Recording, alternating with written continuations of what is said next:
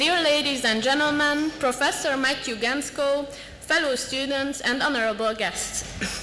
I would like to welcome everybody tonight at the John von Neumann Award ceremony and lecture of Rye College for Advanced Studies. It is my pleasure to introduce you and welcome the recipient of the 2021 award, Professor Matthew Gentzkow from Stanford University. I would also like to introduce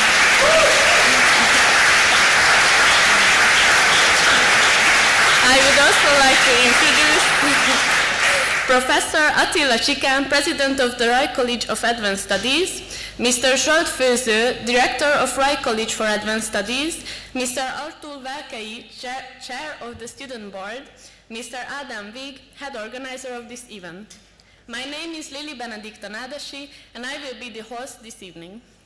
First, I would like to call Artur Velkei to deliver his speech about the John von Neumann Award.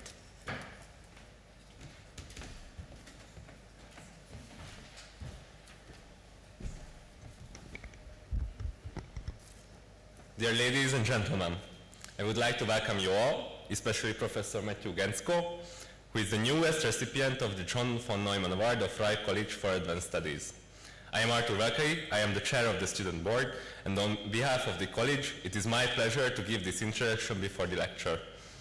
And it's such a great pleasure that we can be here after such a short time once again. It was only last week that we gave away the Rudolf Andorka Medal for Social Sciences for the first time to Robert D. Putnam, and here we are again in the company of Professor Gentzkow to follow up with the John von Neumann Award. The John von Neumann Award is to be given to an outstanding scholar, a scholar whose work made a great contribution to social sciences and who had a substantial impact on our studies and intellectual activity. The John von Neumann Award, since its foundation, the college sets high professional standards for its students, which demand us to look at the broader perspective and be well prepared in our scientific work. That's why we think it is important to value and learn from those scholars who extraordinarily shape the academic conversation about economics and social sciences. It connects us to the highest international standards available in the discipline. It is about the true academic excellence, formative work, and inspirational ideas. What distinguishes the John von Neumann Award from the other recognitions is that it is founded and solely given by students. We are the ones who nominate strongly inspiring scholars and who passionately debate at the college assembly before electing the newest recipient. I believe that this proactivity, commitment, and freedom are deeply valuable for our generation in Hungary. This is why the day of the award ceremony is an exceptional day for us. This evening, we give the 27th John von Neumann Award to an elected scholar.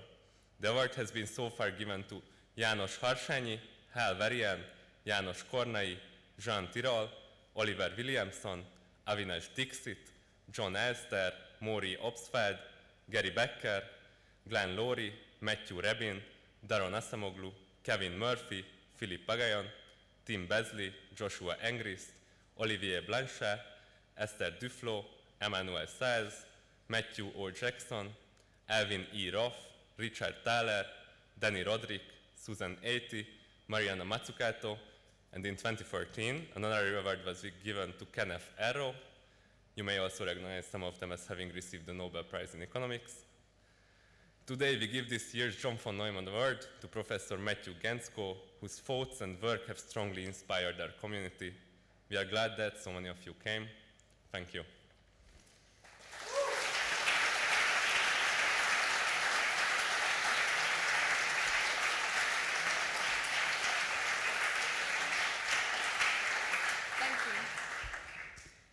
Thank you. Now I invite Ádám Vig to introduce Professor Gentzkow's academic contributions and outline the reasons why the College Assembly decided to grant him the award.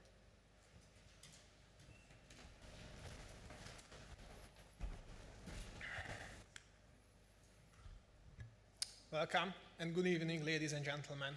My name is Ádám Vig, and on behalf of the organizers of this event, I have the honor of presenting Professor Matthew Gentzkow, the 2021 John von Neumann awardee.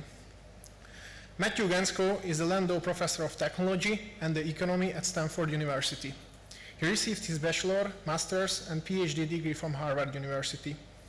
In the past decades, His path-breaking work has answered a set of interesting questions related to the field of media economics. His work has showed that media reporting is systematically biased and that competition allows for more of the viewpoints to get out.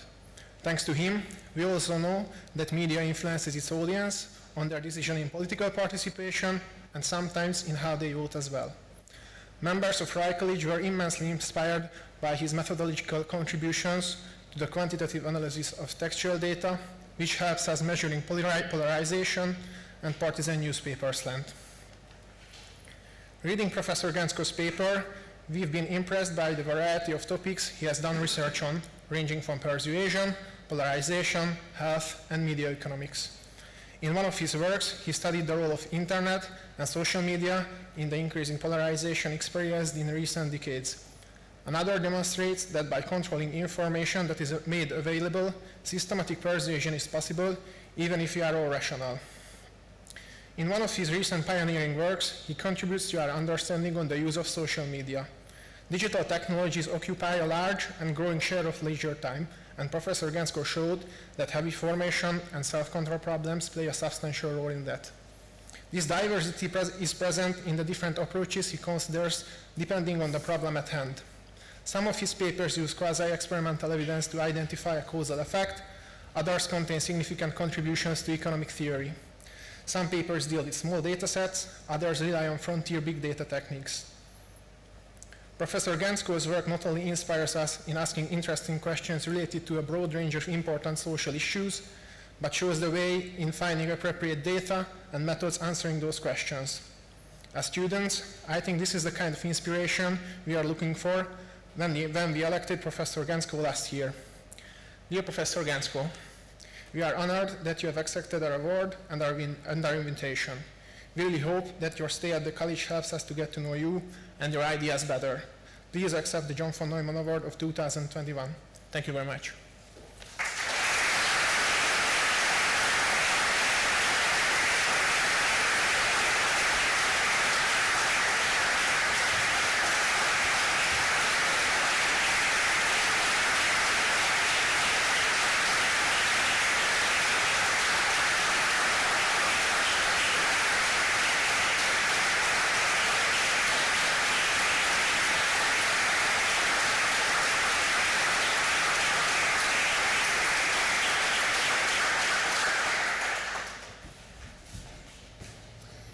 And now I would like to call Professor Gentzkow to give his lecture.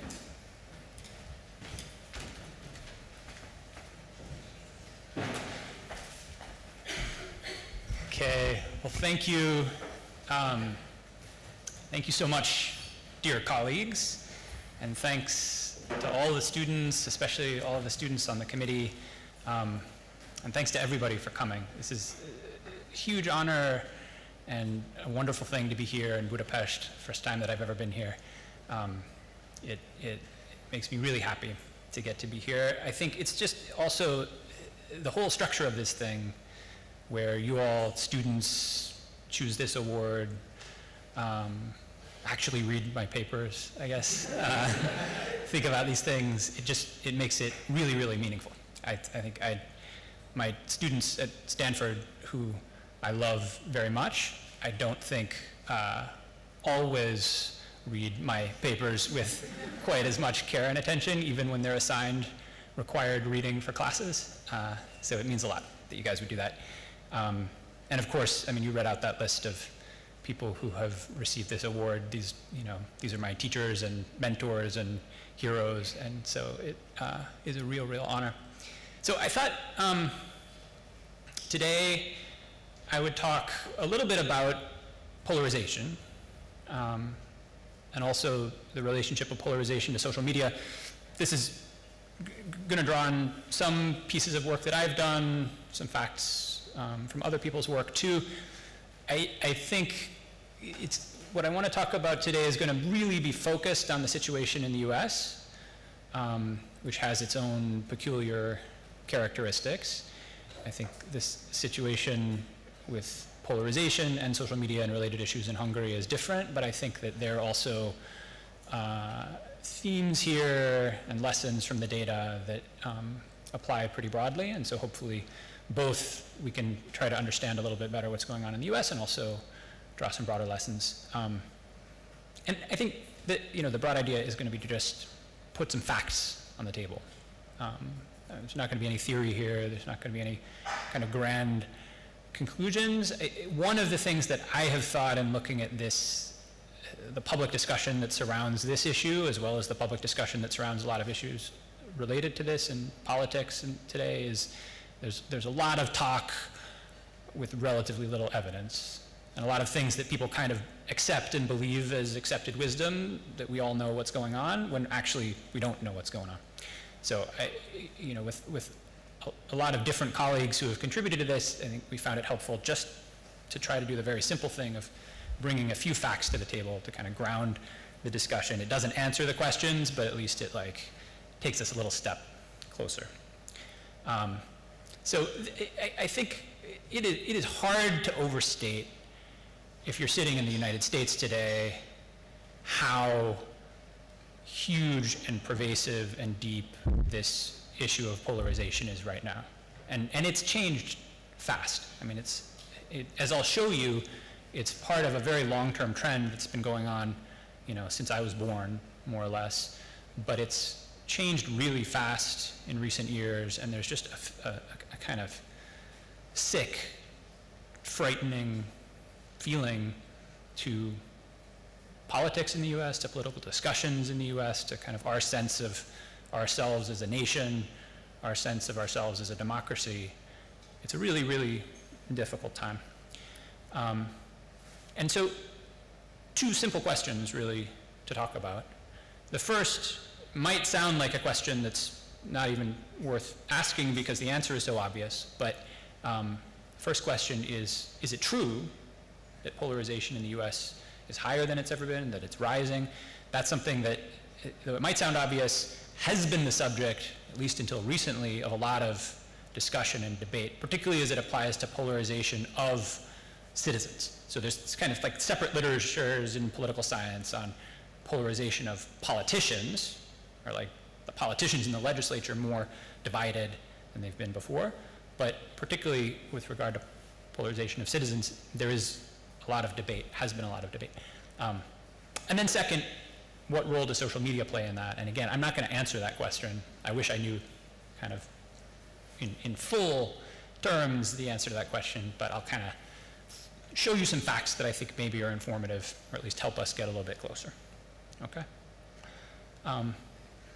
So let me start with, is there a rise in polarization in the US? And let me start with voters, citizens. We'll talk a little bit about the politicians too.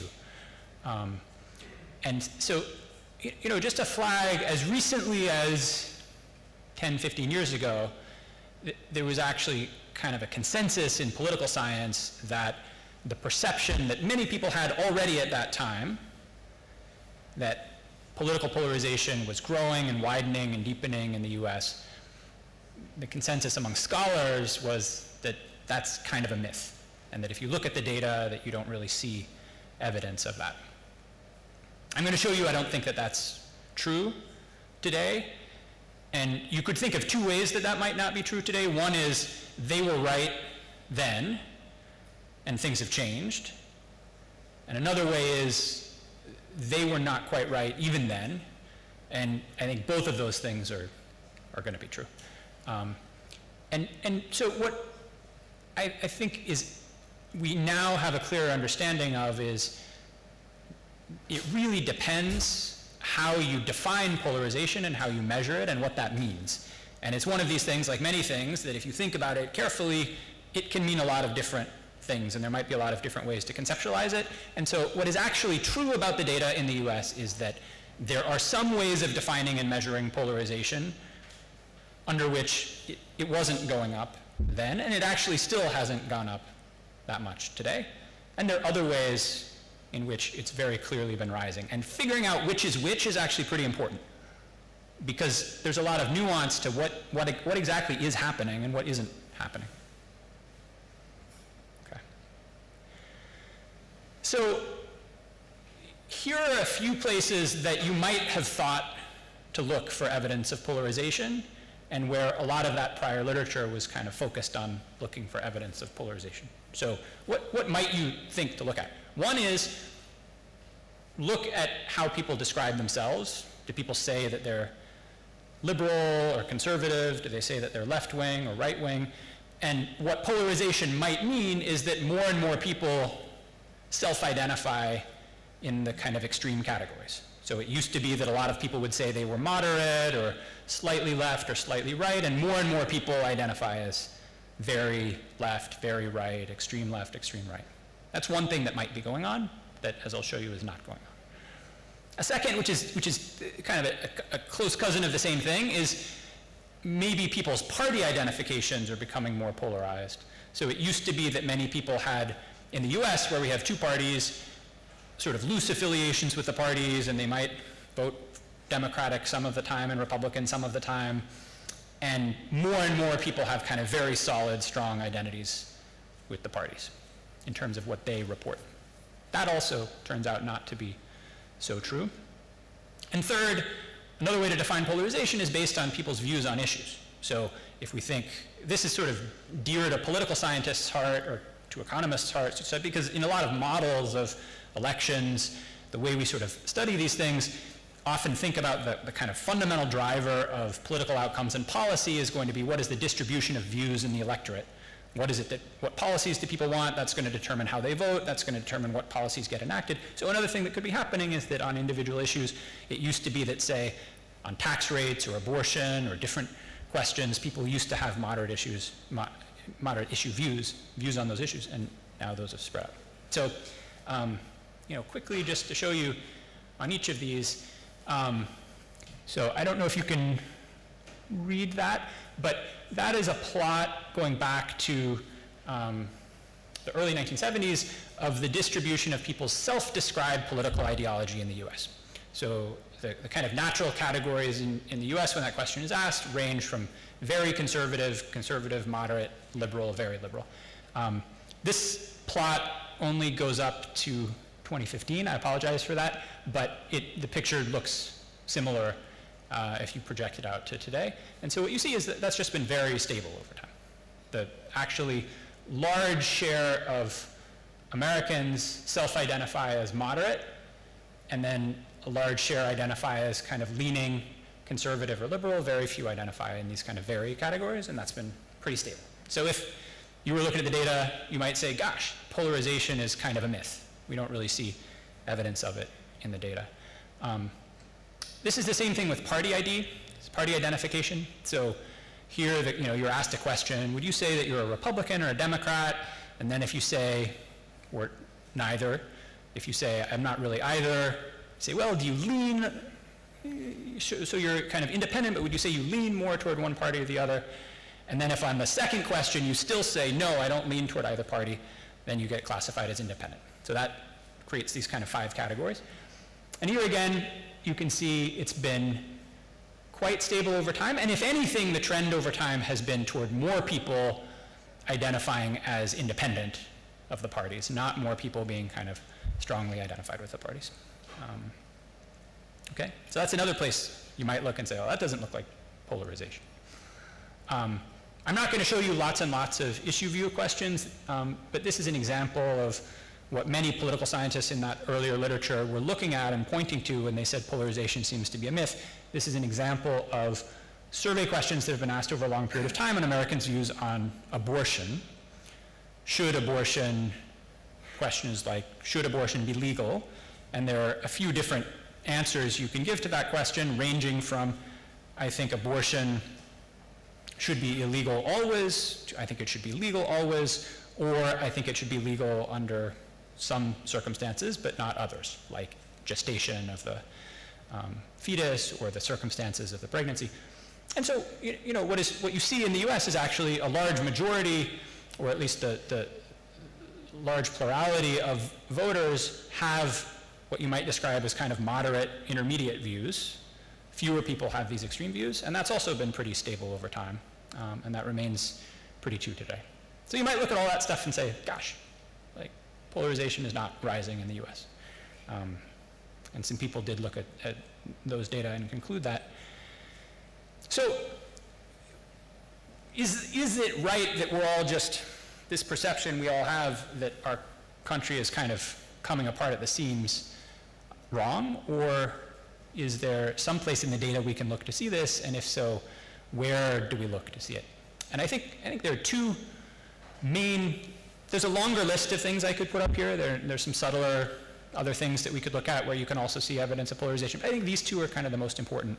One is sort of simple and one is a little bit subtle. So the simple one, which I actually think is also the most important one, is forget about what party people identify with. Forget about policy views. What do people think tax rates should be, or abortion policy or immigration policy? Forget about all of that and just ask people, how do you feel about somebody who's a member of a different party? If you're a Democrat, how do you feel about Republicans these days? Do you feel positively toward them, warmly toward them, or do you feel negatively toward them, coldly toward them? That's a very different thing, right? It's not about extreme views on policy. It's about something quite different. It's something that in literature is called affective polarization. And Shanto Iyengar, who's a political scientist at Stanford, and a number of others kind of pioneered this idea of looking at those kind of measures as a different way to capture polarization. And then the other, which is the subtle one, is I told you that what parties people identify with, the kind of distribution of that hasn't changed so much. And also that if you look at a lot of individual issues, you see views haven't changed that much. But what has happened in the US, actually to a quite dramatic degree, is all of those things have become more correlated with each other.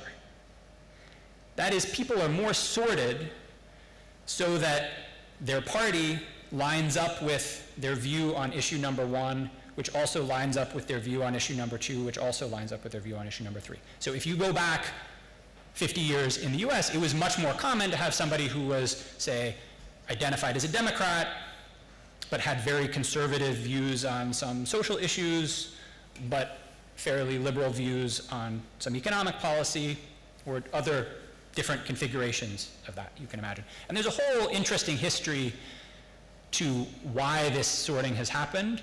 And also why, I mean, the US is kind of there's a peculiar history of why the US ended up with party coalitions, which were quite kind of awkward and not well sorted to begin with. It relates to the history of the South, where the Democratic Party in the South was the party of whites in the South, and conservative whites in the South, going all the way back to the Civil War, when the Democratic Party was in the South, and the Republican Party was the party of the North that they were fighting with.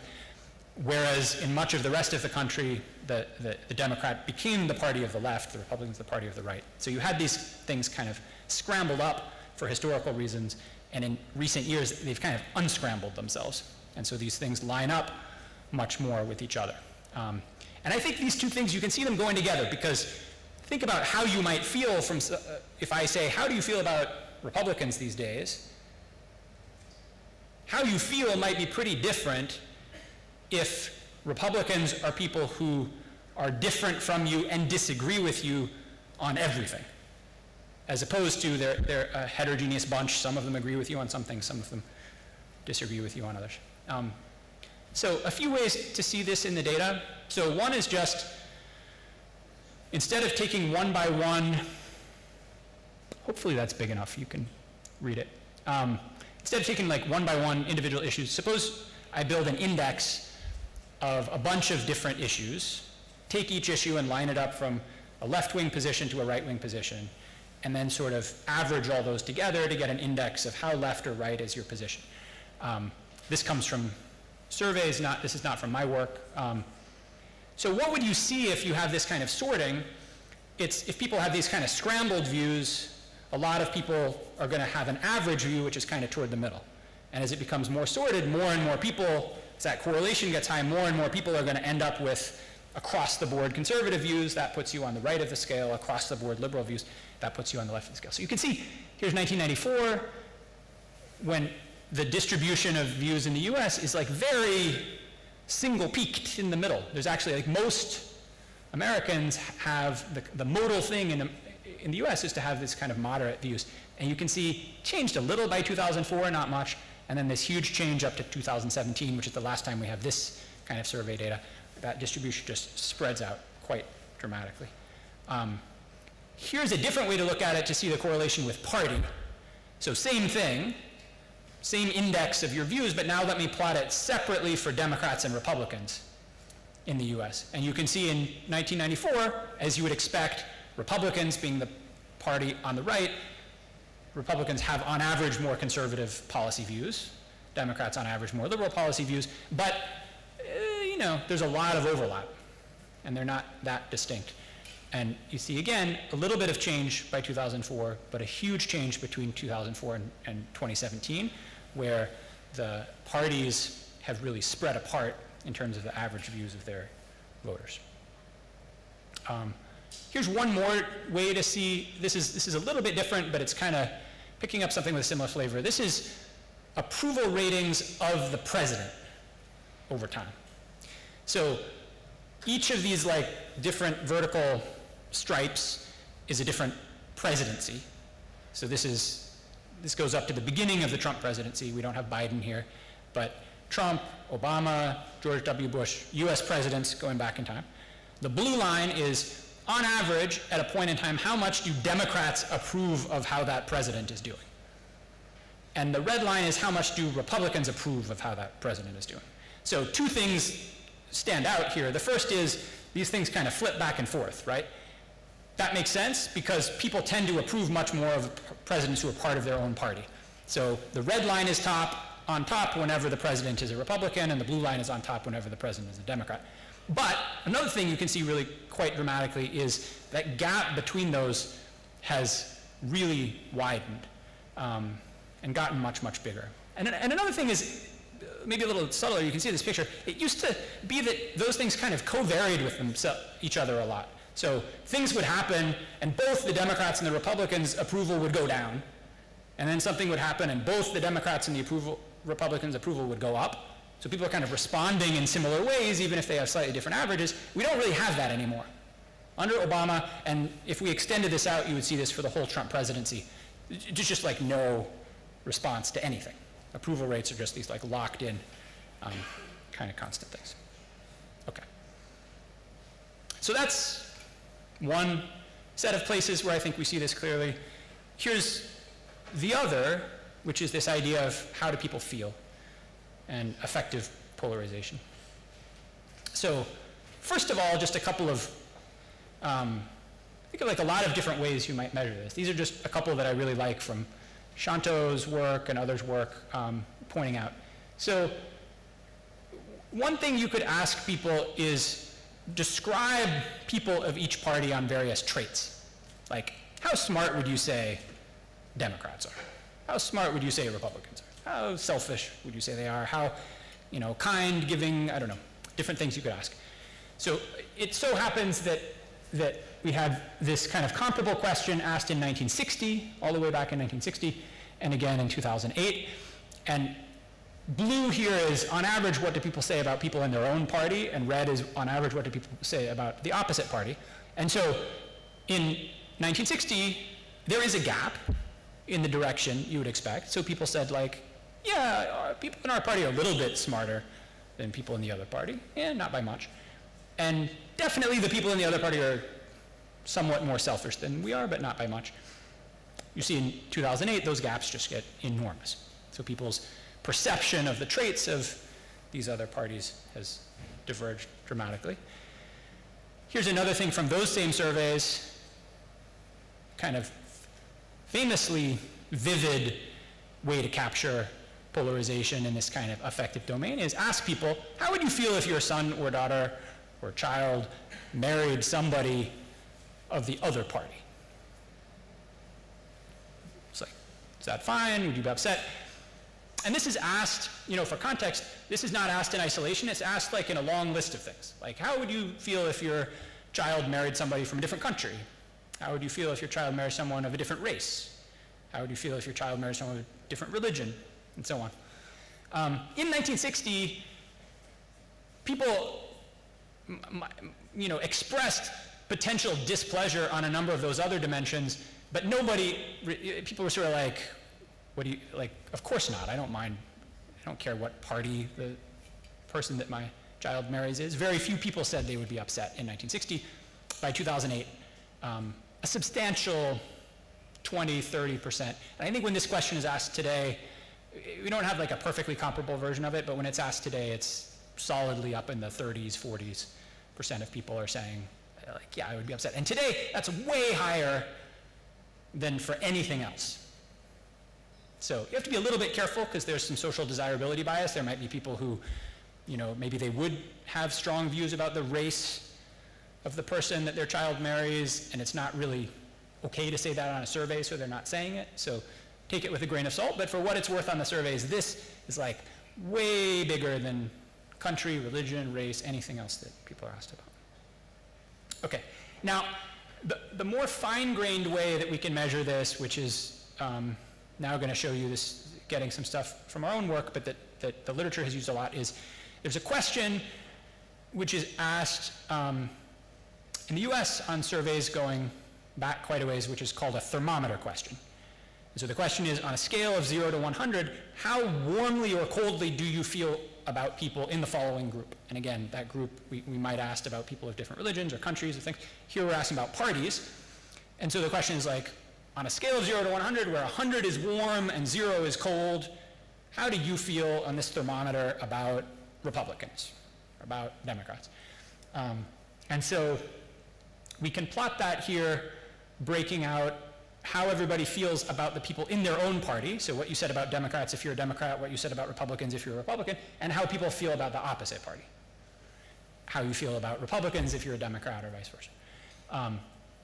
So the top is how you feel about your own party, the bottom is how you feel about the other party.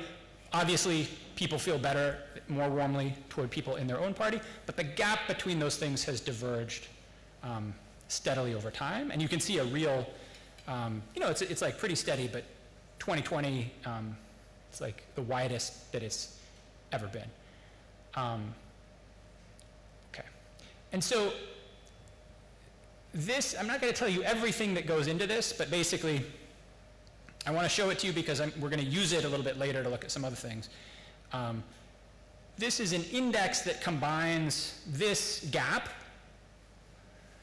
with a number of other measures of the things we've been talking about, like this correlation difference and so on. And we combine all those things into an index and then look at how they've changed over time. And what you see is those measures have very clearly been going up. Now, it's not so cool that I can show you they're going up because I picked the measures that are going up to put in this index. So that's not like a kind of revolutionary finding, but I think what I want you to think about is if we now focus attention on these things where we do see these increasing trends, what do the patterns of those trends look like over time? And in particular, if we're going to start thinking forward to like how much of this might have to do with the internet or social media or other things, you know, what do those time paths look like? And I think important things to note are, one, this has been going up for quite a while. It was going up before the internet. It was going up quite a lot before social media became a thing. But there's also clearly some pattern of acceleration here, which could be related to those things. So we can think about that some more as we go along. Okay. Really quickly on what's happening in Congress. So we're going to be focused, I want to keep attention mostly on like people, voters. There is this kind of parallel literature on what's happening in Congress. And just to show you what that looks like, so this is a kind of classic plot from the political science literature of polarization among legislators, the two houses of the US legislature called the House and the Senate. So this is like the lower house, the upper house of the US legislature. This is a measure of how polarized those legislators are as measured by their actual votes on bills. So roughly speaking, this thing is going to be low if there's lots of crisscrossing votes, and so there's some bills where, you know, we all vote together, there are other bills where different coalitions vote together, there's a lot of shifting alliances, then this is going to be low. Instead, if you have something like what characterizes the US Congress today, where almost every bill that comes up, all the Democrats vote one way, all the Democrats vote the other way, then this thing gets really high. So what you can see here is, again, a very clear pattern of increasing. Again, if we extended it out, it, I think, would keep increasing. This measure is also neat because we can go back further in time. I couldn't show you effective polarization for 1880 because we don't have survey data on effective polarization from 1880, but this we actually have records of roll call votes. So you can see that it has been going up a lot, but it's also the case that there have been previous periods in the US that were pretty polarized. And that, is important to remember. We had a civil war where we were like shooting each other. That's pretty intense polarization. There have been deep, deep divisions in the US in the past around race, civil rights, other issues. But in the current period, it is absolutely correct in Congress that as measured by how people vote, these differences go up. Now, to quickly show you, I'm not gonna have time to kind of explain all the machinery that goes into this, but this comes from some work that we did. So this, like, roll call votes are really interesting, but they're also kind of a little bit of a funny measure because they're very strategic. How you vote in the legislature is a very strategic thing, is not always the same thing as what do you personally think is the right position on an issue. And we thought a very different way to look at this would be, what about if we instead look at the speech, the actual things that Congress people say?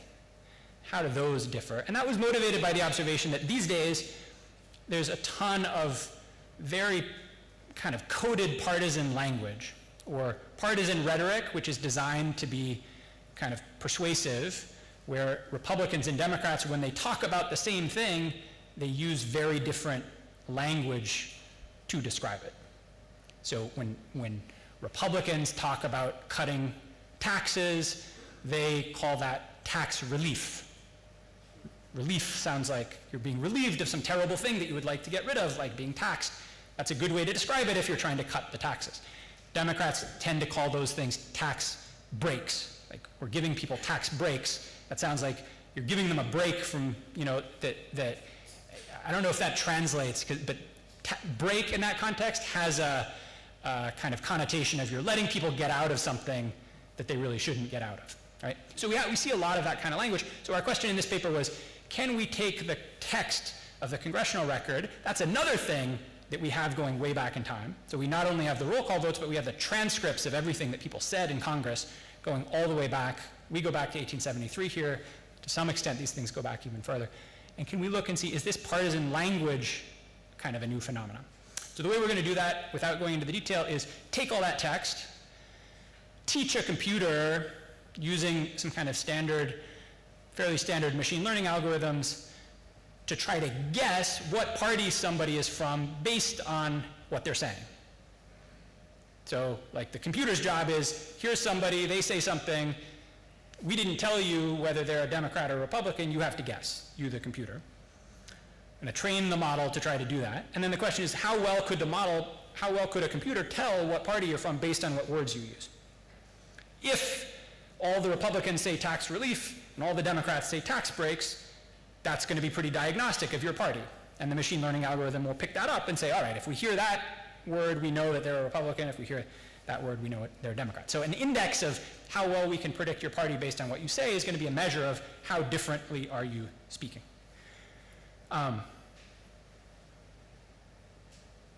This is what that looks like in the US. Forget about the gray line here. That's like a little bit of a quality check on what we're doing to make sure that thing is flat, which it should be. That's just like, what if we randomly re-scramble everybody's party labels? But the pink line here is our measure of how polarized is language. Remember that roll call vote thing has this kind of U shape. This thing is like slightly increasing, but very, very flat all the way up until about 1990, and then it just like has taken off vertically since then. So I don't have time today to talk about all of the kind of interesting story behind what happened in 1990. That was like, where this starts going up was a very famous election in the US where Republicans took over control of Congress and did so in a way that was like very explicitly built on choosing this kind of language and deploying it strategically and so on. What is true is this phenomenon of the two parties in the US really speak different languages is a genuinely new phenomenon, something that did not happen in our history before and is really dramatically true today and continues to be dramatically true in even more recent years. So this is just to get a sense of like how big is that change. So I told you could think of this as guessing somebody's party based on their speech. Now, our little algorithm is going to be better able to guess your party the longer you talk for, right? That makes sense. So once we fit this model, we can, for any amount of speech, we can say how well you could guess somebody's party. So this blue line just shows you, suppose that somebody talks for a minute as a benchmark. So as recently as 1980, if you heard somebody talk for a minute, our super sophisticated, fancy computer algorithm that's digested all of the text, thousands and thousands and thousands of pages of text, is like a little bit better than chance, like 55% chance of guessing your party. By the peak of that series I showed you, by the late 2000s, it's like 70%, 75%. So that's a pretty huge change. Now we're guessing really well. Okay.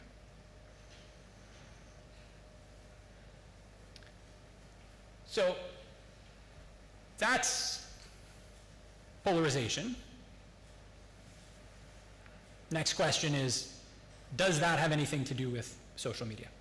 And again, I've kind of told you the answer to that in some sense, because a bunch of what I just showed you is stuff that happened before social media. So we're going to need to kind of zoom in and think harder about the most recent years in some of these series and what's happening.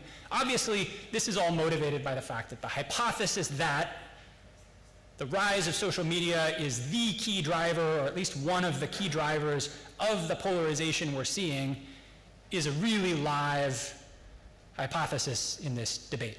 And there are a lot of people who, you know, from the president, I mean, President Obama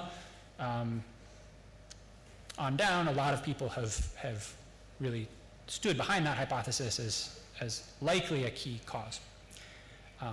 So what can we say about that based on the data? We're not going to answer the question. We can maybe at least like get a flavor. So step one, I think it is useful. Again, we say like a lot of these discussions, people talk and talk and talk and there's no data. And one of the things that happens when you talk and talk and talk and there's no data is you lose track a little bit of the sizes of things. And things that are new and things that are different often seem bigger than they really are, and things that are old and boring, like people watching television, seem kind of smaller than they really are. So a good thing to keep track of is just how important is social media overall in people's news and information diets. So I don't know if you can read this, but this is like two different surveys, one in 2016, one in 2020, that asked people basically what was the most important source of news for you about the election.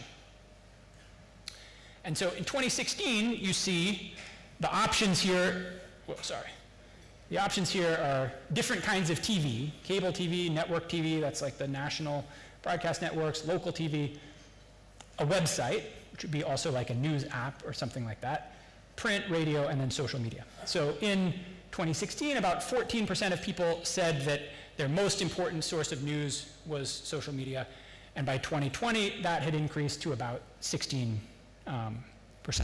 Okay? So that's big. 16% of people having social media be their main source of news about the election is a big deal. We should be worried about that. We should be concerned about that. But that's very far from, like, we are now a society that gets its news from social media. It's a minority of people, a pretty small minority of people who really have social media as the main way that they get news. As we'll talk about, there's obviously an age gradient to this, so it differs a lot what cohort you're talking about. But it remains true that television is the most important source of political news in the US. And so that's important just for context. Doesn't answer our question, but it helps kind of fix the size of things. Okay, so then two bits of research from our work. And these are two papers, each of which, you know, are kind of like little fact papers, just like one fact that might help us get a handle on this. Most of what economists do when they do empirical work, those of you who read a bunch of these papers have noticed, but many of you might know, is focus a lot on causal inference. Like how could we, in this case, really nail the causal impact of social media on stuff? And we'll talk about studies that have that. These are not that. These are just like descriptive evidence, any facts that might be useful. So here in this first one, the fact that we thought might be useful is, can we break down these trends in polarization across different demographic groups and see which groups are getting polarized the most and which groups are getting polarized less? Why might that be interesting if you're thinking about social media and so on? Is because there is in particular one key demographic difference that's really related to how much people use social media, and as we just said, that's age. And so, until very recently, people over 50, over 60, over 70 use social media very little. That's changed just a little bit in the last few years, but, and young people use it much more. So if social media is the main driver of increasing polarization, you might, it doesn't have to be true, but you might think we would see particularly big increases in polarization among young people who are the ones using it, and not so much increases among older people who are the ones not using it over this period. So it seems like that might be diagnostic.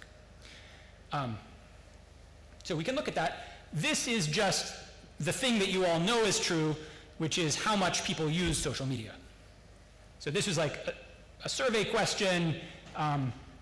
Do you use social media at all? Like, do you have any social media accounts even? So you can see it grows from the introduction of Facebook in around 2004, so that by 2012, basically everybody under 40, 80% or so of people under 40 have social media accounts. And until pretty recently, the share among people 65 and older, 75 and older, it was quite small who have social media accounts. And that's a bit higher today, but it's not that much higher. Well, what about polarization? Well, here are trends in polarization by age. So this is that same index of 9 measures that I showed you before. So we take that index of those 9 measures, the correlations, the feelings, all that stuff, and now we break it out separately by different demographic groups. And what you see, which I think is striking, is if anything, so 1, polarization is going up among everybody, and 2, if anything, it's the oldest people whose polarization is going up the most. Okay. So we think that argues against, to some extent, the hypothesis that social media is the main driver of what we see. Now, everybody here could spend 10 minutes thinking about clever ways that maybe this could be true, even though social media is the main driver. That's like a good homework exercise. And we acknowledge and recognize it could be that the older people are talking to the younger people. It could be that what's on social media gets on television, and then the older people see it on television. There's like a lot of different channels and spillovers. So all of that is possible. It doesn't settle the question, but we think it's kind of diagnostic and at least a useful fact. So here's a second thing that seems like a useful fact. How do these trends that we're talking about differ across countries? So another thing that's true about digital media, social media, is it's used and grown pretty much everywhere in the world. So again, in the kind of simplest possible story, if the internet, social media are the key driver of rising polarization, we might expect to see that polarization is rising broadly across, say, Western democracies or countries where social media has become big. I'm not, by the way, since we're ticking through a lot of different things, I am not reading off the names of my awesome co-authors and collaborators in each case here, but you should recognize their contribution to all of this is enormous. And so you can go back later and see who all of them are. Okay, so what can we do to look at this across countries? And you might ask, didn't we know this already? Surely we've looked at polarization trends in lots of countries. The reason that it's a little bit hard is that we don't have, there's not like a harmonized data source that goes back very far in time that lets you measure polarization in a comparable way in lots of different countries. So what we did here was focus on this effective polarization measure I showed you, which is the thermometer for your own party compared to the thermometer for the other party. And that turns out to be something that we can go kind of look carefully and find election studies in lots of different countries. Again, these are my collaborators doing some like hard labor, sweat, tears, toil, collecting those individual surveys, harmonizing them, getting them back over many different years to try to build this effective polarization measure for a sample of, we were able to get up to like 12 different countries. So to just make sure everybody's clear on what that is, so this is what I showed you before, right? So this is like how you feel about your own party on the top, how you feel about the other party on the bottom.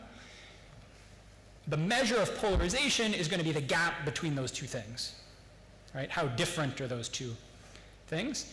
So this is that gap. This is just literally the difference. If you take the difference of those two lines, it looks like this. And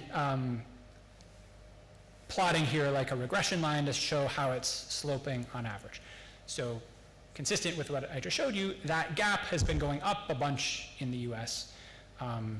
Has gone up from like a gap of 27 percentage points up to about 50 percentage points. And I think we'll see in the next figure in more recent years has gone up even further out to like 50, 55 percentage points. So question, what do you think that plot looks like for Canada, for the UK, for Germany? I don't have Hungary, I'm afraid.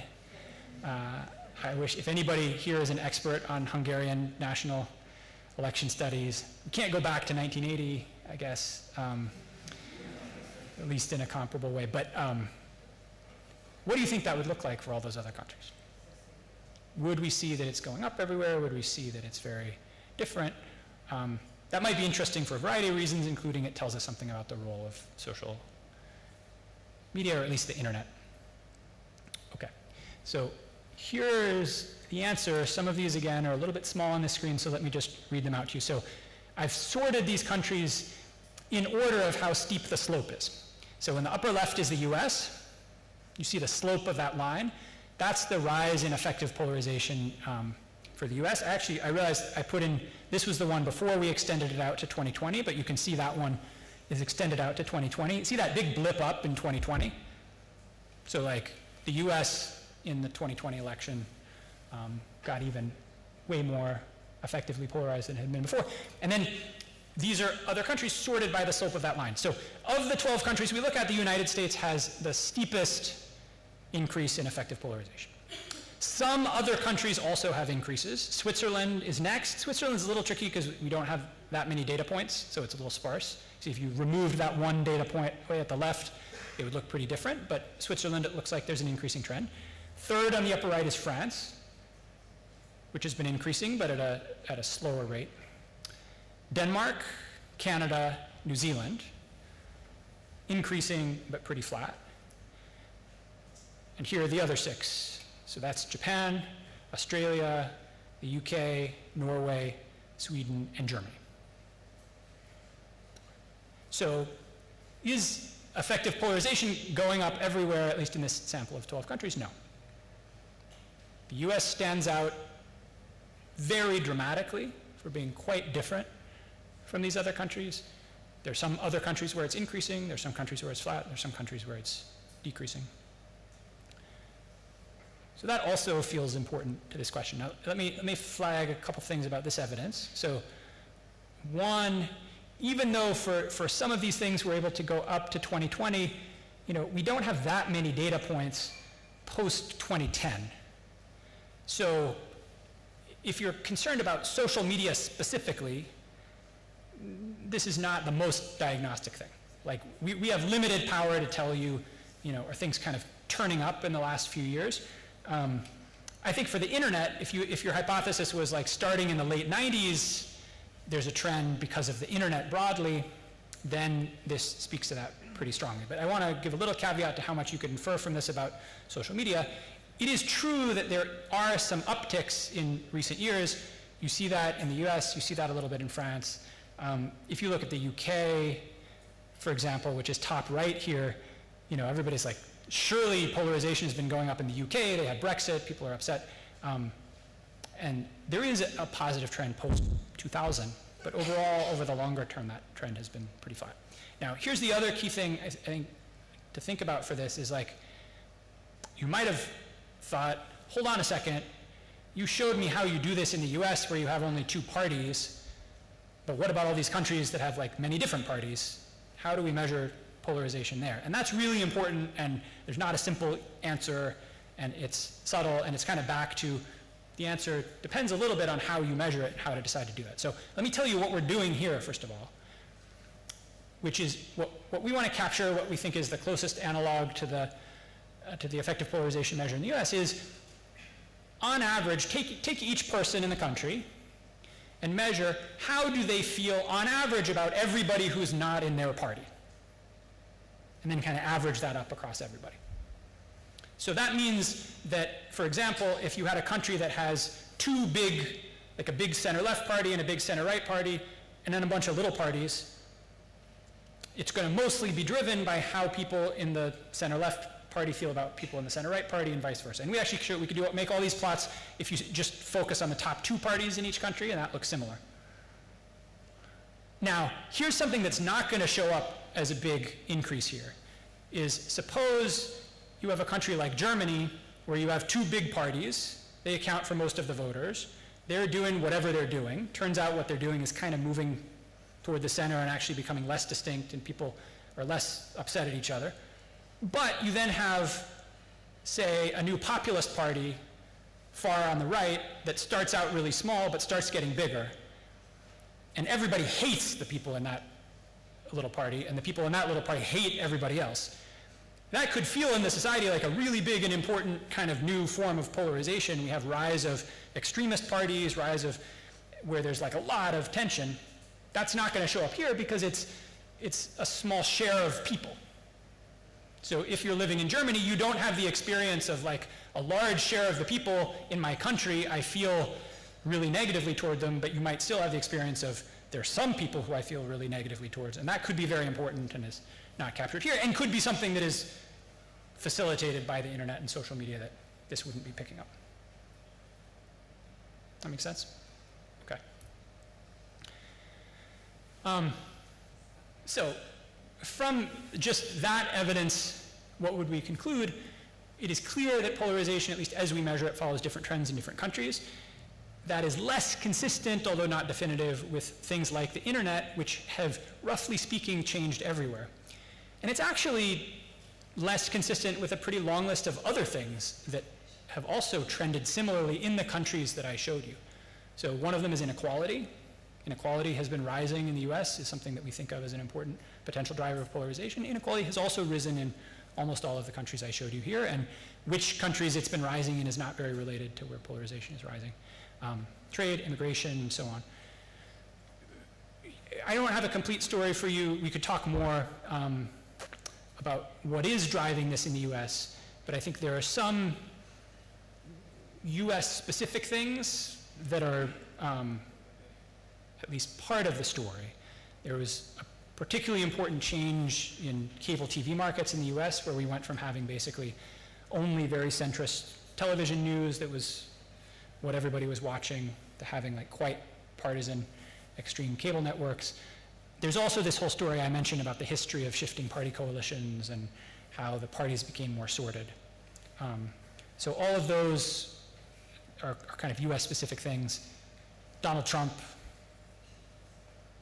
Barack Obama, those presidencies were distinctive and important in different ways and were very US-specific. But I think we can at least get a flavor from that. Okay, last thing I want to talk about, and then maybe we have some time for questions. The final kind of piece of this that we've been working on gets back to how might we measure the causal impact more directly. So all that's kind of descriptive evidence, and also how might we get a sharper look at like what's happening today, or in 2020, or more recently. So one of the things that's really neat about studying this question is we now have the ability, the technology, the possibility of doing randomized experiments at pretty large scale to try to get at these questions. So let me talk about a couple of those. One is a paper that was published in 2020. It was focusing on data from basically 2018 in the US. And the structure of this experiment is pretty simple. We recruited about 3,000 US users of Facebook. There's a whole backstory to how exactly this happened, but roughly speaking, we got everybody to agree if we paid them an amount, which was like $100, they would be willing to deactivate their Facebook account for a month. Then among those who were willing, we randomized them into two groups. Control group doesn't change anything. Treatment group, we pay them to turn off their Facebook account for a month. We can check whether they did that, because if you deactivate your Facebook account, I can tell that your Facebook account is deactivated just by going to your Facebook page and getting an error message. So we do that for 4 weeks, and then at the end we try to measure as many outcomes as we can. One of the things we were really interested in was political polarization and also related political things like news knowledge. There's also a whole separate set of questions about the impact of social media related to things like mental health and happiness and well-being. And so this kind of had the flavor of, if we're going to all the trouble to like set this thing up and pay people to quit Facebook, we'd better try to measure as many different things as we can. So there's a whole separate part of that paper about those outcomes, which I'm not going to, we could talk about it in the Q&A if you're curious, but I'm not going to talk about here. We focus on the political ones. So this happened in 2018. We timed it to coincide with an election that happened in the US in 2018. So this is not the presidential election, but it's like the off-year legislative election. That happened in November, like November 4th, I think, of that year. So we recruit people in September. They're randomized in October. It's October to November, basically the month before the election, that they're off of Facebook. And then we have an end-line survey where we measure most of the outcomes and a little bit of evidence post-end-line survey. We recruited people on Facebook with ads. That turns out to be a good place to find Facebook users if you're looking for them. You had to be a US resident, 18 years and older, and we restricted attention here to people who say that they use Facebook at least 15 minutes a day. So that's an important thing to keep in mind. We weren't so interested in studying what is the impact of Facebook on people who don't use Facebook. So we wanted to focus on that heavier group. This is just saying you can deactivate your account easily, we can check it. So results from this experiment. First thing, before we get to the polarization things, I think if you start thinking about what might be your theories for the way Facebook impacts the world, a pretty important thing for that is, what are people not doing instead? Or equivalently, if I turn off your Facebook account, what are you then going to go and do? So for example, if all the time you were spending on Facebook, you're now going to go spend reading really high quality news sources and really thinking hard about politics, that might have one effect.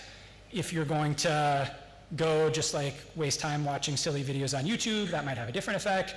If you're going to go have really meaningful conversations with your friends and family and spend a lot of time in like face-to-face social interactions, that would have a different effect. So it's pretty important which way that goes. So the first set of measures here answers that question. What happens? The average person in this experiment, before the experiment, is using Facebook about an hour a day. So if you get randomized in the treatment group, we hand you back 60 minutes. What happens to those 60 minutes? So the way to read these plots is, these are the effect of turning off Facebook on each of these outcomes in the rows. So the red line would be 0. Anything to the left of the red line means it went down. Anything to the right of the red line means it went up. The little things that make them look like Saturn moons or TIE fighters or something are 95% confidence intervals. So if that doesn't overlap the red line, it means it's significant statistically. So here, what goes down? Non-Facebook social media time and non-social online time both go down, not up. What does that mean? It means, did people substitute that time toward other digital things? No, not only that, they actually used other digital things less in this experiment. So it seems kind of surprising. You might have thought people would substitute. One way to think about it is, if you're not on Facebook, you're not like taking your phone out of your pocket every 5 minutes, and when you take out your phone, you then flip over to Messenger or something and do other things. So total digital time goes down. That means people get back not 60, but more than 60 minutes that all goes to offline, non-digital stuff, and that kind of increases across the board. So we had, these can be broken down more finely, you can see in the paper, but people spend more time watching TV alone. Is that good or bad? Hard to tell. They spend more time doing other things alone, like reading books, and they spend more time with their friends and family, which you might think under, particularly for these mental health, happiness, loneliness, kind of outcomes, pretty important. Okay. Quickly on these last things, news knowledge, we measured a bunch of different ways, a bunch of different versions of how knowledgeable are people about facts. So this is another big debate about Facebook. Is it like misinforming people? It's a bunch of fake news, people are learning incorrect things, or is it informing people and they're actually getting real information from it? Here, when people are off of Facebook, they know less. They're less able to answer quiz questions about the news, they're less engaged with politics, they say.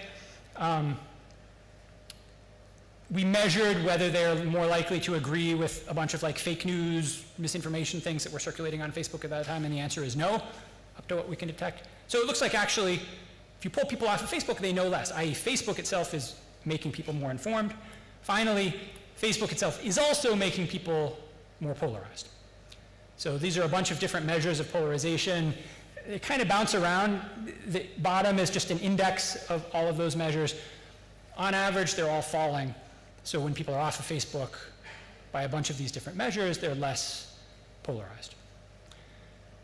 To our kind of key question. So although I showed you a bunch of time series evidence, a bunch of these other kinds of facts that I think argue against the view that Facebook is the most important driver of polarization, we do measure a clear, significant impact of Facebook on polarization. And so it does contribute to this problem, even if it's not a central driver. So from this experiment, Facebook makes people more informed. It also makes people more polarized to a small, maybe modest degree, but significantly. It also, by the way, makes them less happy. So 30-day Facebook detox made people feel happier, less anxious, less lonely, and so on. Let me I'm not going to talk about the details of this. I just had a couple of slides on it. We're in the middle of getting ready to release a bunch of papers involving experiments that we did in the run-up to the 2020 election, including one that's kind of like a larger scale replication of what I just showed you, as well as a number of things where we were able to work with Facebook to randomize different characteristics of people's news feeds. Like, did they see political ads or not? There's a treatment where instead of what you see being algorithmically curated, we just turn off the algorithm entirely and people see just chronologically everything that their friends are posting. We can downweight like-minded information, we can downweight misinformation. So we'll have a picture of, I think a richer picture of what's going on, but I'm not allowed to tell you the results yet. So I'm not going to do that. They're not quite public, but soon, hopefully in the next few months, hopefully they'll be published and therefore able to be shared by the fall. Okay, so I'll skip over that. Coming soon, results. So to conclude, this thing is real. I think there was some debate about that in the past. There's not really debate about that anymore. I don't think you need me to tell you that if you live in the US, but you can see it in the data, and importantly, to see it, you need to look at the data in the right way, and that tells us something about what is really going on here. It's not about who's a Democrat or Republican. It's not about who says they're conservative or liberal. It's not really about individual issue views. It is a lot about how people feel, and I think that's really important. Although I can't say for sure, I think broadly the facts look to me like anything involving the internet, digital media, social media, is not the main cause of this broad long-term trend that we have in the US, which has been going on for quite a while. And similarly in other countries. But that doesn't mean that Facebook, social media don't contribute to polarization, and when we really zoom in, we can see that they do to a significant degree. Maybe small, it's maybe a small part of it, but it's significant and real.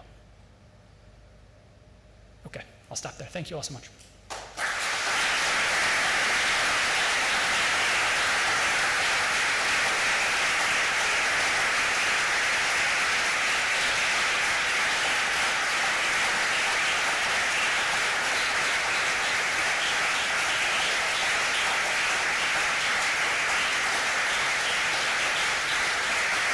Thank you very much, Professor, for your outstanding lecture. Hereby, I encourage the audience to put questions to Professor Gentzkow. We would like to allow as many questions as possible, so please note that the ideal question would be one sentence with a question mark at the end. Thank you. If you want to come be the moderator for all of our seminars at Stanford, you would be welcome to do that.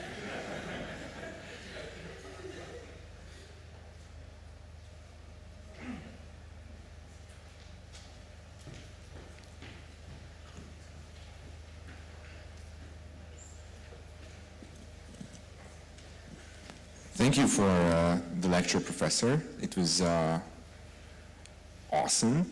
My question would be that the data you presented looks at the US as a whole. Do you have any states-level evidence? And the question would be that what looks like polarization as on the level of the whole of the US, doesn't it look like more unity than ever in like local communities, states? Yeah. Thanks. Great. Yeah, excellent question. So I think the answer, roughly speaking, is yes. So the US patterns of political alignment are extremely correlated with geography. So you've all seen those red-blue maps of US presidential elections maybe, or some of you have. There is a lot of geographic correlation in where people live, and a lot of people live in places where their experience is not, I feel really negatively toward half of the people around me because most of the people around me are from the same side of the political spectrum as me. I live in a place like that. Like, I literally, I think this is right, I do not know one person who works at Stanford University or I've met anywhere near where I live who voted for Donald Trump. Not one. There are a couple of people at Stanford who I infer may have voted for Donald Trump, I'm not sure, but nobody who I know for sure. So it's very sorted geographically. And so I think it's right that some of this is like some parts of the country pulling apart. There's also been a sorting. We said like issues are sorting to each other and people are sorting to parties. That's also happened geographically, so the strength of that has gotten bigger. It's not really, by the way, so much across states as it is the really dominant thing is like urban areas relative to outside of cities. So if you look at the map, you look at the red-blue map, it looks like if you do color the US by states, it looks like a bunch of states. But if you kind of look at it more finely, it looks like a bunch of blue islands in a big red ocean. That's kind of how it looks. Great question, thanks. Thank you. Yes, I believe there was someone in the 5th row, but maybe you will be next. Yeah. Sorry. You mentioned at some point that indeed many countries have a multi-party system rather than a two-party system. And I was wondering whether you think the fact that the United States has this two-party system, whether that contributes to the polarization. Yeah, I think it absolutely does. And again, really nailing that down and showing it to you firmly with evidence is tricky. I don't kind of have the counterfactual, here's what the US would have looked like as a multi-party system. But it is, again, it's like so important here, and there's been a lot of really good evidence on this, that just in the US now, everything is lined up with party. Those two parties, it's correlated with your race, it's correlated with your education, it's correlated with your gender, it's correlated with your views on issues, it's correlated with where you live, it's correlated with your values, it's correlated with your religion, just like across the board. And that, it's not at all obvious why that would happen, and I think that there are strong kind of forces pulling for that to happen in a two-party system. Plus, the other thing is, you might have noticed that like the Republican Party in the US has moved in a direction that at least many people who would have been traditional Republican voters you might think would not be super excited about. That was originally like the pro-business party, say. It was originally, there are a lot of reasons to think that they've kind of veered into a different part of the space. The Democratic Party in the US has also moved in a direction that in a traditional kind of left-right spectrum you might think of as moving pretty far left. a lot of people might ask, like, doesn't that open up like a huge space in the middle where somebody else could come along and say, hey, all of you centrist voters who are kind of disillusioned from both of these parties, let's create a new party in the middle and do something, a little bit like happened in France. You could do that in France, you can't do that in the US. It's like very deeply structural in the way the US political system is set up, that it's incredibly hard for a third party to be successful. Great question. Thank you. Just a second. There was someone here in the, yes, you will be next, and then the other gentleman. Okay, yes. Here, sorry. Yes.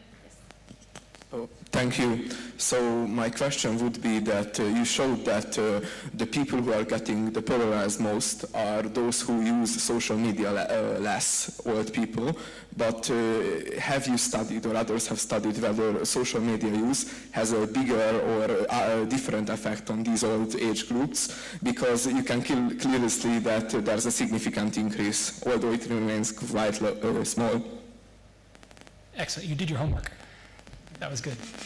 That's, yeah, high on that list of other things that could be going on is, yeah, maybe the impact on older people is bigger. And there actually is support from that, so support for that. Definitely if you look at patterns of social media use by age, they are quite different. And they're kind of different in the direction you'd expect, which is 75-year-olds on social media look less digitally literate and sophisticated. There's an amazing study looking at the sharing of fake news, misinformation, you know, these really kind of wacky conspiracy theory kind of stories during the 2016 election. And an unbelievable share of those stories are shared by people over 65. It's actually, they account for a small share of the user base, but actually they accounted, something that's true, so you have to be a little bit careful with this, because other things that are true about sharing of misinformation in 2016 is it's actually a lot smaller than people think. Far fewer people were exposed to that than people think, and it's very skewed overall, so the sharing and exposure of that, such as it was confined to a small number of people who shared a ton of it, saw a ton of it. But those small number of people, a disproportionate share of them were older people. So absolutely, and I think that's possible. I don't think that it quite gets us out of the challenge of those figures, because particularly prior to 2020, the share of older people using social media is just so small that you would need those effects to be so big in order to be kind of like the main driver of the polarization we see. But I think it's for sure could attenuate and kind of moderate the picture there. Thank you. The next person will be the gentleman there in the middle. Yes? And then the lady.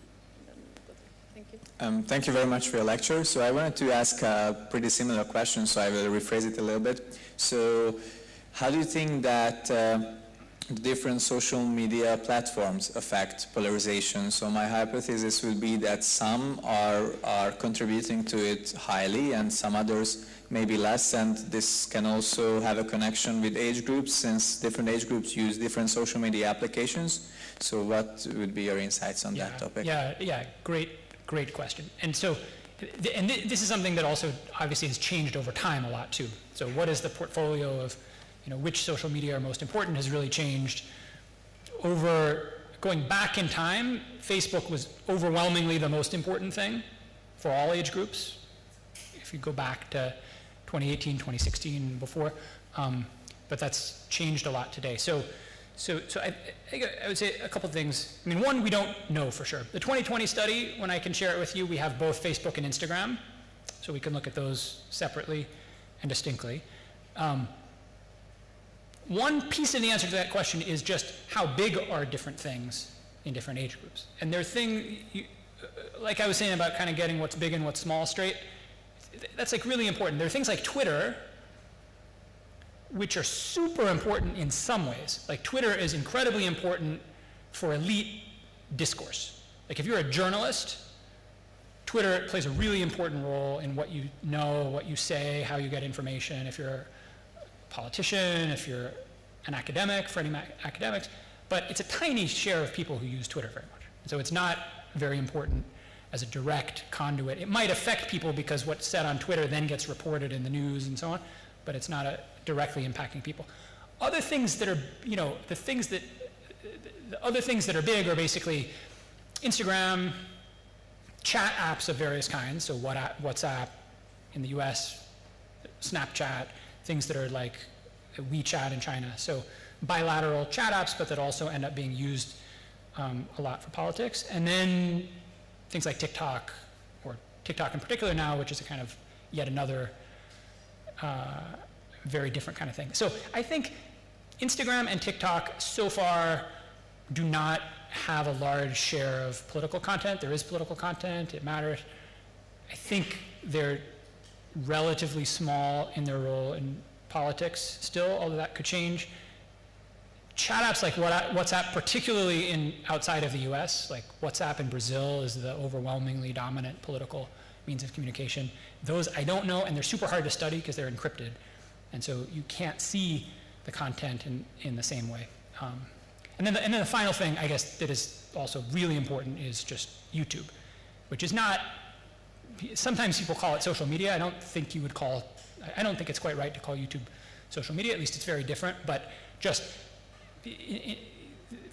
particularly for younger people, YouTube's kind of replaced television a little bit as that kind of passive consumption source and is hugely important and way understudied. We have like way fewer studies of YouTube than we have of other things. Thank you. Yes, there's a lady in the fourth row. Give me a minute. Yeah. Can you please keep your hand up? Yeah, thank you. Hi, thank you for the lecture. It was depressing. No, I'm curious specifically when it comes to globalization and the proliferation of social media. Has your team seen any specific indicators of what I'm going to call spillover from, for example, Bolsonaro and Trump, or Trump to Boris Johnson, and the type of language that is used originating in one country, but like forming some organic alignment with the political discourse in another? Good question. So, yeah, apologies for being depressing. I think, you know, there is some that is positive here. I think in the sense that some of the narrative about what's happening, I think, is not right. I think the fact that this is less of a worldwide global phenomenon than we might have thought, I think, is positive. But it is kind of, I think, the reality. You know, that picture I showed at the beginning. It is a tough, difficult time. So spillovers is really interesting. So we tried a little bit, and I think some other people have tried a little bit to look at like that specific stuff that happened in the 90s in the US that like caused that line to go way up. Can you see that kind of strategic language diffusing across countries? And I think there is, like in Canada, for example, there's evidence that what happened in the US was it was like an innovation by the Republicans in this like 1994 election when the Republicans took over the House under Newt Gingrich, if anybody knows who that is. They had this like very elaborate messaging strategy, choosing these kind of phrases.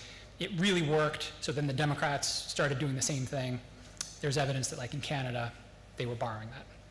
Now, Trump, Bolsonaro, Brexit, and other leaders around the world who are imitating similar kinds of populist rhetoric and policies, that diffusion is an incredibly interesting and important question. You know, what's clear is this is a kind of wave that swept the world in a way that doesn't seem like just chance. And so what are the channels by which that's diffused? How much is there kind of structural things happening in all of these different countries that create fertile ground and then therefore it's happening? How much is direct imitation and learning and copying? I don't know. I don't have those data. I don't think we really have a great handle on it empirically, but I think it's super important. And I agree with you that looking at just kind of language could be a really neat way to do that. Like COVID, you saw a ton of this. You saw like kind of framing and rhetoric that showed up in the US, also showed up in Brazil, also showed up in other places. So I think it would be a neat thing to study.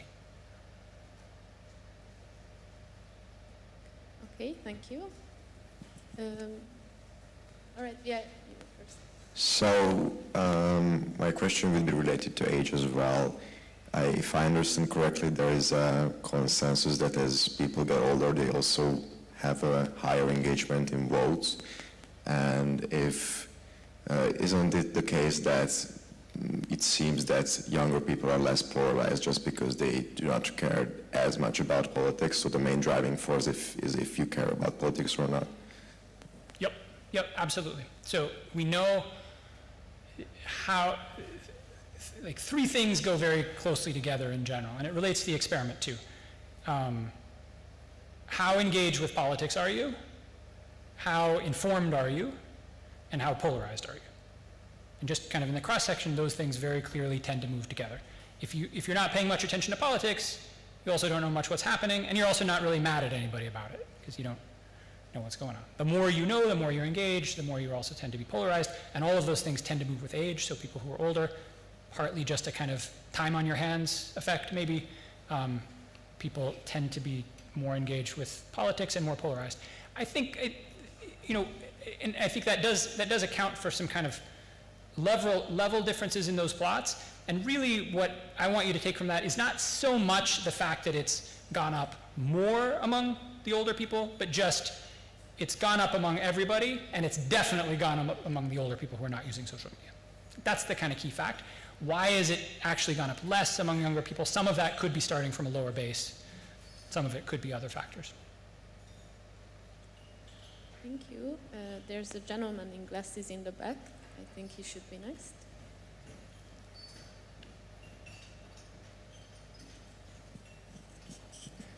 Thank you for the presentation. On one of the slides, you showed two pie charts comparing where people get their sources of information from, I think, political news, 2016 and 2020 elections.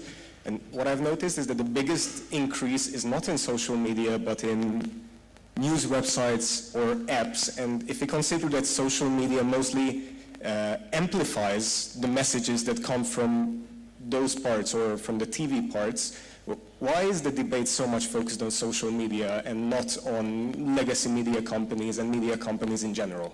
Yeah, I think that's a great question. And I mean, my overall view of this is we should be focusing on social media maybe a bit less and legacy media more. Certainly if we're trying to understand what's happening now or what's happened in the past. There's a separate kind of interesting question about, like, what do we think is going to happen in 5 years? But I think for sure, like, TV is really important in this, and it's also right that those legacy media companies are really important. And it is for sure true, what you said is exactly right, that if you look at what gets traction on social media, we all imagine this kind of virality process, right? There's like a lot of thought about like viral stuff spreading through social networks. And so the way that like some crazy misinformation thing spreads is somebody posted and somebody else shares it, and then it like picks up fire and it kind of grows organically.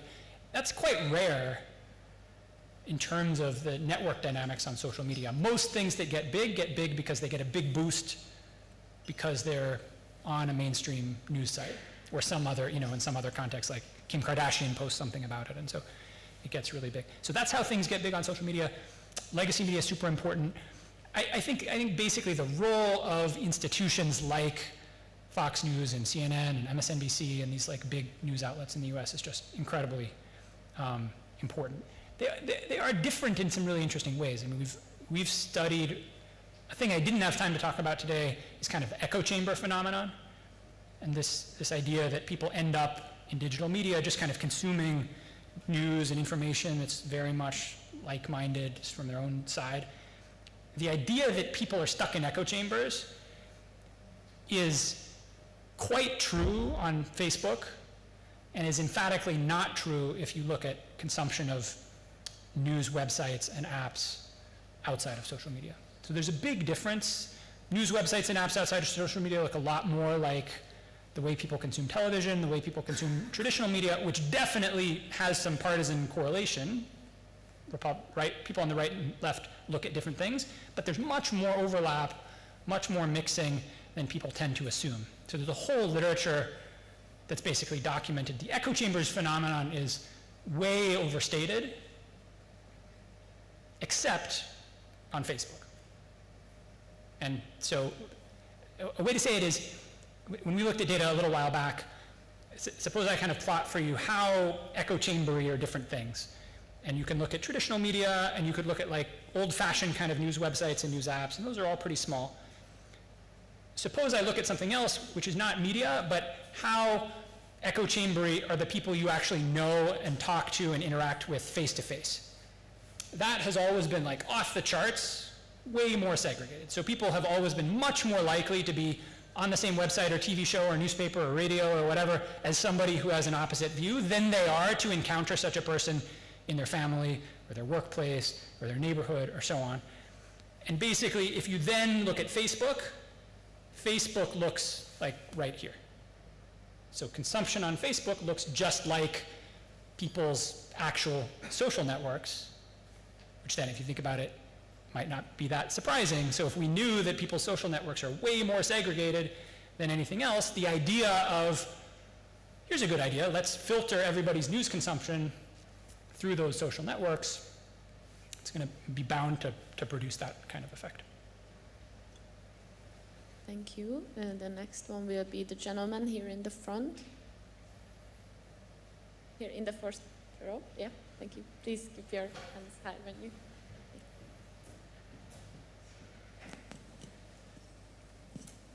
Thank you very much for your lecture. I'm interested in the mechanism of these media effects, let it be social media or mainstream media, on polarization. And my question would be, what is the most important channel of causation from your point of view? Is it cognition, echo chambers, or emotions these contents, online contents evoke, or is it something doing with engagement, so behavioral aspect? Thank you. Great.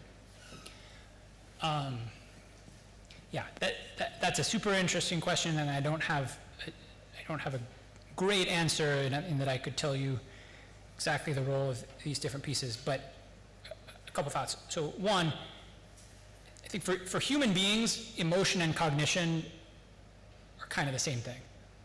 There's like a lot of evidence that the part of our cognition, which is like frontal cortex, conscious processing of thoughts, is a pretty small share, not only of what determines our behavior, how we move around the world, but actually how we reason and think about things.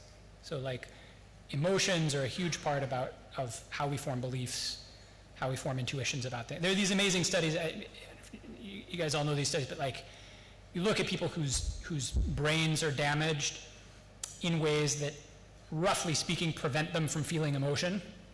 So there's like particular brain lesions you can have that basically shut down centers of the brain that are associated with emotion. And these people have the experience in life of kind of moving around with a very deadened kind of affect. They don't feel happy about things, they don't feel angry, they don't, all of those things are kind of really shut down.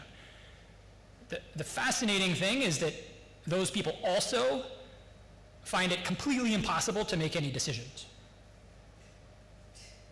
or to reason about things.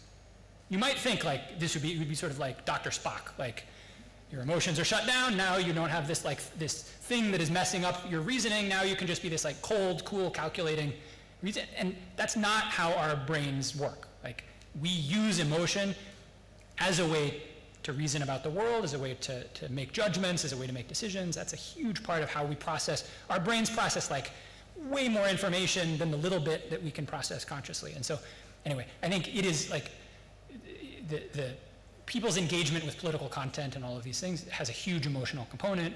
That's part and parcel of their like trying to form beliefs and so on. So I think that mechanism is really important. The other thing I would say, which it's not exactly a mechanism, but it's a piece of the mechanism which is really important, is trust. And like one version of this you could have is that like people receive lots of little bits of information from TV, from social media, all these kind of like different facts and different headlines and different things I read, and I kind of like process and assimilate all of those and evaluate them and weigh the evidence and kind of, whether I do it consciously or subconsciously, I kind of assimilate all that stuff. That's also like a terrible description of what people do. What people actually do is figure out who I think I can trust and then see what they say. And so, and you know, that's true for all of us. Like, think about any of the things that you think you know about the world. Like the Earth revolves around the sun. Most of us, maybe there's like a Earth doesn't revolve around the sun conspiracy theories these days, but like most people think that's true. How do you know that's true? Like, how many of you remember what was the thing Copernicus did, like to figure that out, looking at the way the planets moved or something? So, right, if I really pushed you on, give me the evidence, I actually think that that's not true. What's the evidence for it? I certainly don't, I couldn't tell you. Why do I think it's true? It's because like everybody I know who I trust has always said that's true. Sounded reasonable when they said it, so I believe it. So that is how people reason about the world. And so the critical thing is, who do people trust? What information sources do people trust? What do they, therefore kind of weight? And so we can show in these kind of echo chambers research, pre-social media, as I said, they're actually not such big echo chambers, and what Democrats are seeing and Republicans are seeing are actually pretty similar for many people, not for everybody, but there's like a lot of people who are seeing very similar content, and somehow, even though they're seeing similar content, they're ending up with like wildly different beliefs and wildly different views. That could be all different dimensions of how they process stuff and emotion and so on, but a big part of it is like, of what they see, what do they trust? What do they weight? I think is a really important mechanism for that. Thank you. There's someone there in the back.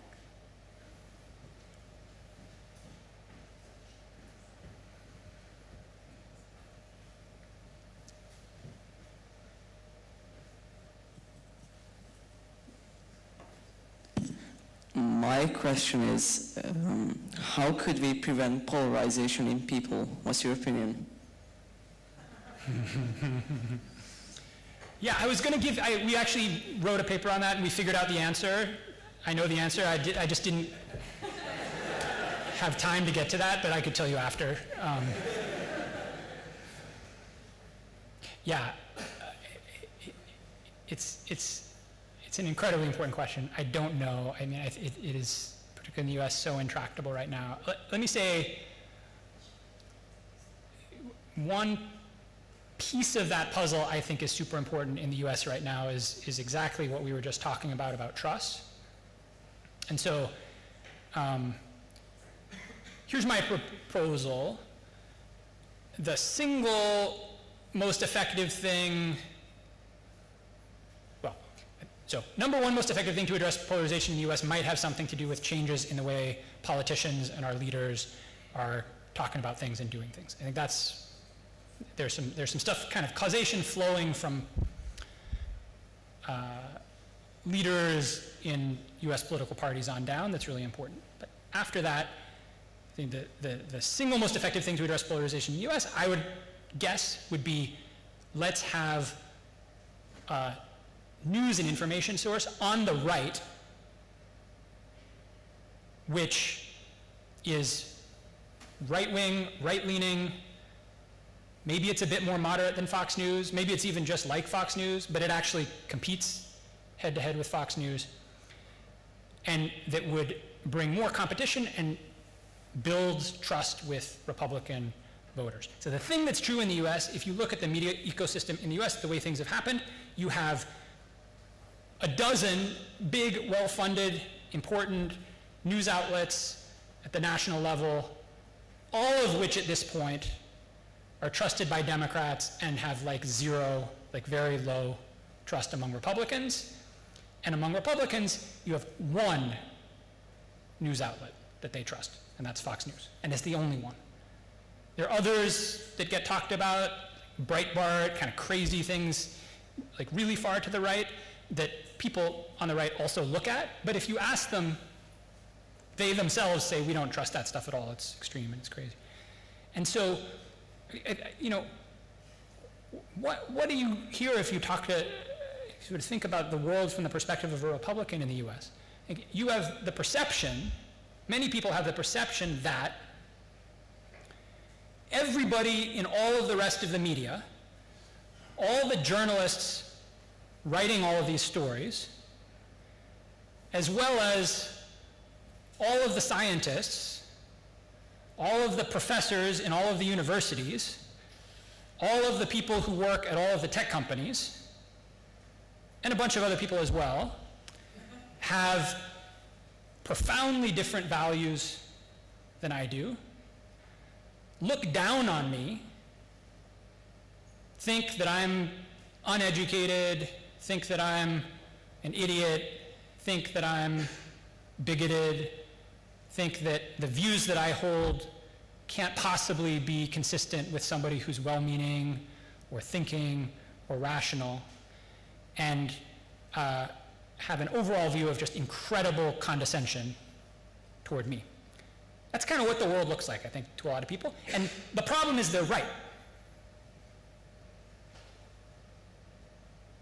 Like, that's the fundamental thing that's true. And there is, like I said, not one person I know at Stanford who is a Trump voter. And we are in a time right now in the US where we're putting a lot of effort into being incredibly careful about the language we use, about avoiding offending people, about making sure we're not saying anything that might come across as negative toward different groups. What is the one group that you are free to say whatever kind of prejudice, stereotyped, negative stuff you want about if you work at a US university or a student at a US university? It's conservatives. So there's no universe in which all of the people on the right, if we just say the right thing or do the right thing or tweak Facebook's algorithm in the right way, are going to start trusting the New York Times. Or are going to start trusting that like a bunch of people doing social science research at Stanford are really people they can trust. At this point, you need people on the right who have credibility with them to say, we're going to build trust with these people. We're going to try to provide information. We think that Republicans don't actually want to believe crazy conspiracy theories about the world that are wrong, and so we're going to provide them with actually some accurate information to help differentiate those things, but from a perspective that shares their values, that connects with their background, that is not condescending to them, that doesn't start from the premise that their entire worldview is just some bigoted, bygone, religious, something, something, something basket of deplorables. Thank you. The next question will be here in the front, please. Thank you. Thank you. For me, our most surprising finding was that deactivating someone's Facebook doesn't have any significant effect on her ability to distinguish between fake and real news. And for me, it's quite counterintuitive. And what do you think is the cause of this finding? Yeah, good. Thanks for calling that out, because I think it's worth clarifying. That finding, I think, looks super surprising, and you shouldn't be as surprised by it, or you shouldn't take as much from it as you might be inclined to. So let me first be really clear what we did. So what we did is we said, so think about, like ask yourself, how would you do this? You're designing the study, you're making surveys to kind of try to measure these outcomes. What survey questions would you write to try to get at whether Facebook is pushing people toward believing in fake news? It's kind of not obvious, because you can't just ask people like, hey, do you believe in fake news? Yes or no. So we wanted to ask people about specific things. Do you think this fact is true or false? Do you think this fact is true or false? Do you think this fact is true or false? So what we did is we looked on over the relevant period, what stuff got a lot, what were things that fact checkers had determined to be false that got a lot of circulation on social media, on Facebook, and we asked people about those things. And we didn't see a significant effect. But we knew that we wouldn't see a significant effect because we also knew that the share of people on Facebook who are exposed to those things, even the 10 most popular misinformation stories on Facebook, is very small. So the effect would have had to have been enormous for us to have power to detect it. So I think that kind of pushes in two directions. One, the overall scale of that kind of crazy fake news stuff on Facebook has been way overstated. Now, big asterisk to that, I should say, is until two things. One, 2020 election aftermath in the US, and two, COVID. So up until 2020, that was way overstated. And all these kind of crazy conspiracies people are talking about like the Pope endorsed Donald Trump and Hillary Clinton runs a pedophilia ring in a pizza parlor, and like, that stuff was all pretty small share of people were really exposed to them. It has changed a little since 2020 in a pretty scary way. So I think what that finding says is, if you pick the 10 biggest things, most people have never heard about them. So that's informative, but it doesn't mean that there couldn't be like, 500 other things and each person has heard one of them. We can't really rule that out. Thank you, Professor. That's all the time we had. Now that our there's like one more, just like eager question. I can answer. I'll be really, really fast and answer it like super, super fast. I was just eager because I was in the back. But this is about not about media, but about trust and polarization. Do you think monarchies, constitutional monarchies, are less vulnerable to polarization than republics? I just think that the presence of... Yeah, that's a great question. I have no idea. I think maybe some people here could tell me. If you just asked me my guess on that before knowing the context of the question, I would have said, my guess is it doesn't matter at all. That like in most countries that are constitutional monarchies, the role of the monarch is such that like it's relative, if I think about the UK, places like that, it's a relatively minor part of the overall political discourse, but could that be a unifying force? Are there places where it actually is a powerful unifying force? Great question, I have no idea. Be super interesting to know. Okay, thanks. Thank you. Now our time is really up. And now that our event is coming to its end, I would like to remind everyone that photo and video recordings have been made of the event. So if you're interested, please make sure to follow the Reich College for Advanced Studies Facebook page if you would like to stay updated. Thank you all for attending this very special occasion, the 2021 John von Neumann Award Ceremony and Lecture. Have a nice evening.